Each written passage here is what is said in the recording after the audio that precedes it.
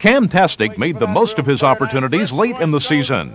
He prepped for his victory in the nearly $624,000 Breeders' Crown at Rosecroft by winning the nearly $364,000 presidential final there in 1:57. He was 4.5 lengths in front at the finish.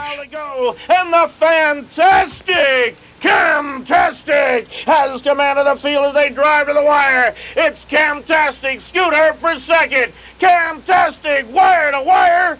Here they are. CAMTASTIC won 13 of 14 starts and earned $598,000.